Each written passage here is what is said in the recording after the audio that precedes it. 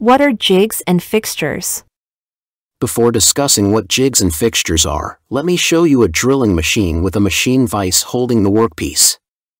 A lathe machine with a 3-jaw chuck holding the workpiece. All mechanical engineers are familiar with the machine vise and 3-jaw chuck. Now, what's common between the machine vise and 3-jaw chuck?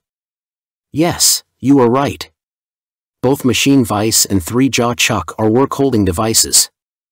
Similarly, a jig is a work-holding device. A fixture is also a work-holding device. So, what's the difference between a jig and a fixture?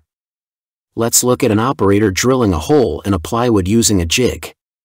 I am sure you can observe the technician is guiding the drill in the hole provided on the jig so that the hole is drilled accurately.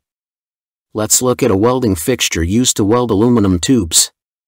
I am sure you can observe the weld gun is not guided, or practically, it can't be guided. So, we can conclude that both jigs and fixtures are work-holding devices, whereas in a jig, the tool is guided, and in a fixture, the tool is not guided. A jig is usually a drill jig, whereas the fixture can be a welding fixture, machining fixture, assembly fixture, checking fixture, and many more, depending on the function. In the following video lesson, I will explain why the mechanical industry extensively uses jigs and fixtures.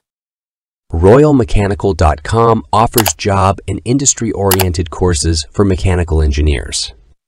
If you haven't subscribed to my channel yet, consider subscribing. Thanks.